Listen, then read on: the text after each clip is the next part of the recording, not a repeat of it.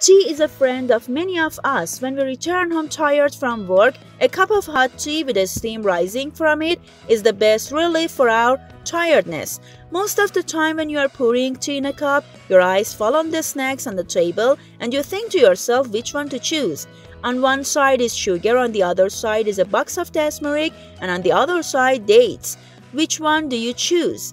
Tea has diuretic compounds and increases the excretion of water and electrolytes from the body, which in turn can have mild to severe side effects on the health of the consumer. Therefore, the first recommendation is that the consumption of tea and similar beverages should be in balance, and this amount is between 2 to 4 cups per day for a normal person. Excessive consumption of tea can have various problems. Subscribe our YouTube channel to watch the rest of this video and more.